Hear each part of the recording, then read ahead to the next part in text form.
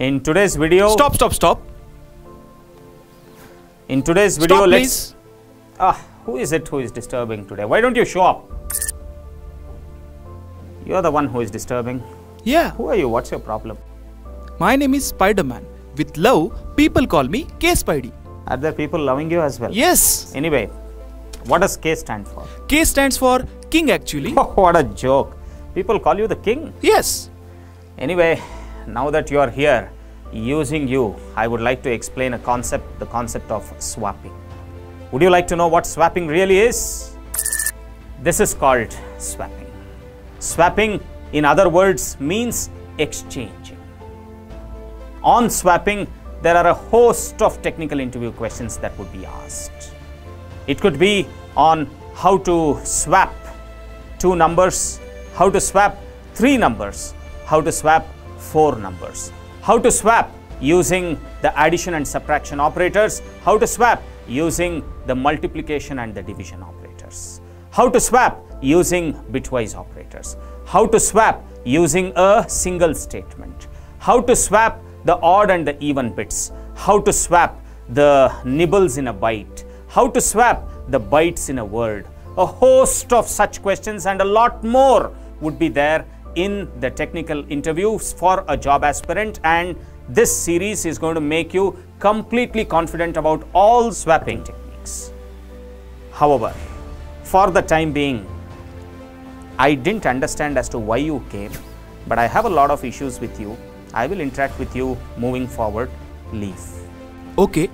Sorry if I have disturbed you. Let me vanish myself. Another gimmick. Anyway, let's begin our concepts for today. Let me begin by explaining to you the simplest possible swap logic. I would consider a variable A with a value 10 and another variable B with a value 6. I would like to swap them.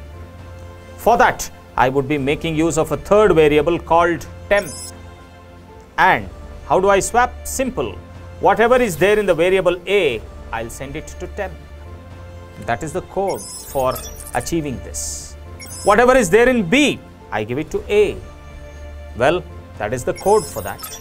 And then whatever is there in temp, I give it to B. There's the code.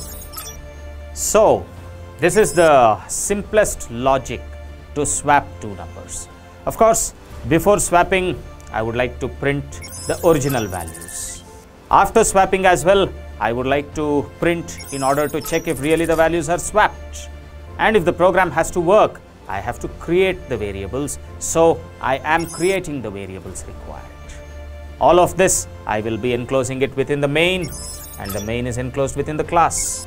And when I'll execute, this is the output.